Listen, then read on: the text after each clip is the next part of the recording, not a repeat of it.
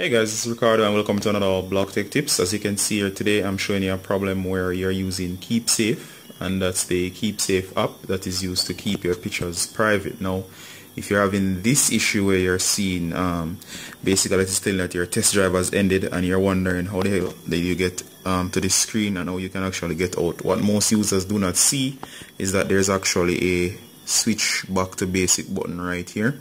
So you might have overlooked it in your search. So in case you're using your Keepsafe and you're wondering where your pictures go, they're still there.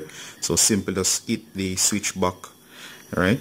And then what you're gonna do is when you come to this screen, you might be wondering and you might not realize, but all you have to do is just hit the downgrade button, alright?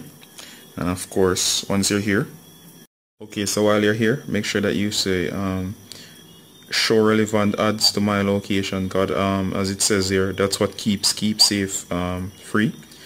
Yeah, as I said, the downgrade process is kind of annoying, so you might miss it. For example, you might just want to get rid of the screen, but the trick here is to actually select show relevant ads, and it's gonna ask you because this is what keeps it safe. So in my case, I like games, so I'm gonna check that.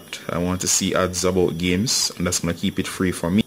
I'm going to use the educational products. So you need to choose at least 2 categories or you won't see it done. So if you keep on seeing removing ads, that's going to be a problem. So make sure that you choose at least 2. So as you can see there, if I have 1, the done button will not come up. So I'm going to put education and games.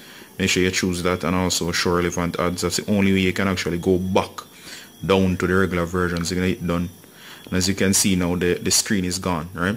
So if you guys were having issues where you're wondering where this, what happened to my Keepsafe and what happened to my apps, this is the only way to actually get back your Keepsafe. Alright? I hope you guys enjoyed this tutorial. Please remember to subscribe and like this video. Alright guys, thanks. Ricardo saying bye.